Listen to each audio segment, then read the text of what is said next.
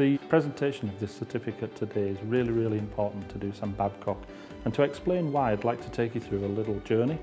And it's a journey that starts with our own personal preference to do things in the right way and to do our business using the right codes of practice. Now, to do that, we need to bring together three key ingredients. The first one being the people. The second one needs to be our environment, and then creating the right environmental conditions. And the third one is that we need a framework around which to work and which to govern the CSR application.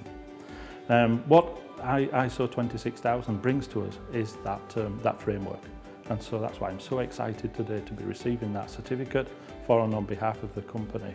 We've always been a socially responsible organisation, but the important thing in the future of the business was to actually define what that meant. ISO 26000 helps us clearly define what CSR is and, importantly, what it isn't. So the efforts then included a gap analysis and a considerable planning by some really talented people. There was a stage 1 assessment that led to a stage 2 assessment. The important thing is that included all aspects of the business, from operations, HR, QHSE, legal, commercial, etc. So yeah, it's been quite a journey. Lloyd's Register have helped us all the way through this process. In the very early days when we first started looking at the accreditation towards ISO 26000, they helped us in identifying our gaps. They helped us in identifying our gap closure technology, and then coached us and mentored us all the way through the process. LRQA has been around for over 250 years. Our parent group is Lloyd's Register. We operate over 4 main divisions: marine, energy, transportation and management systems. So for example, wherever there is a major nuclear plant being designed, being built, it'll be LR that would be asked to come along to provide advisory and guidance and consultancy services. The statement of verification is very important for an organisation.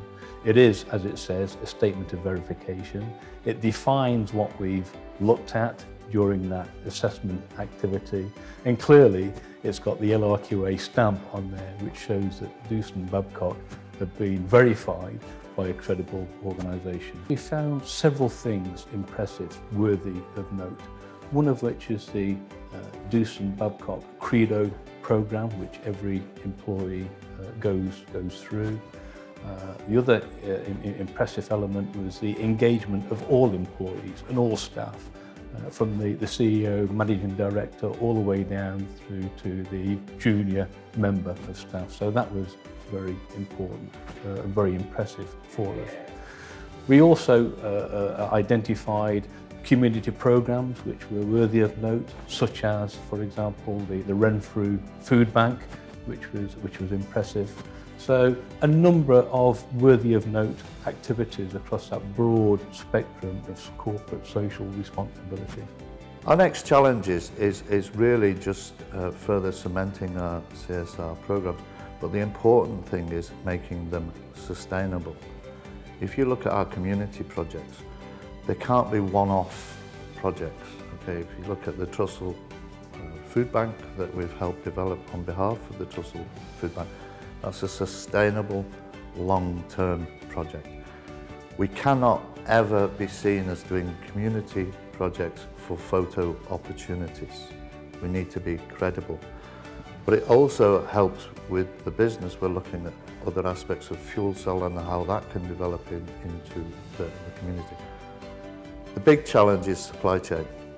It's ensuring that our supply chain, that we support our supply chain, our suppliers and contractors in understanding CSR, because essentially they are our reputation rests on supply chain. So really the challenge is not just making sure that they're doing it, it's supporting them in fully understanding the requirements of CSR. ISO 26000 is part of that program. ISO 26000 achievement epitomises Team Doosan. The team effort has been considerable. The hard work, the enthusiasm and the contribution from all aspects of the business has been amazing. So yeah, absolute true team effort. Corporate social responsibility, CSR, is only able to be delivered by the people. We should call it our personal social responsibility charter, because without the people, CSR is nothing. And our people have been excellent in delivering this programme for and on behalf of the company. So I'd like to say thank you to them, personal thank you.